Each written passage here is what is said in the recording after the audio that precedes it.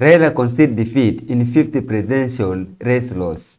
Azimio leader Raila Odinga on Monday conceded defeat by his political enemies William Ruto, promising strong opposition to check the incoming government. It was his fifth unsuccessful run for the presidency by the man considered by the many the father of democracy in Kenya. This judgment is by no means the end of our movement, the 77-year-old former Prime Minister said in a statement. We will be communicating in near future on our plans to continue our struggle for transparency, accountability, and democracy, Raila said. He gave all indication that he is not going to exit the political scene in the near future.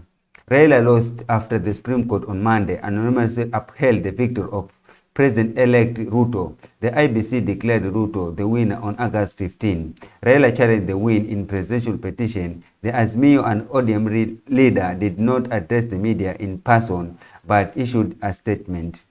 He vehemently disagreed with the decision and said the judges ignored crucial evidence he presented to invalidate Ruto's win.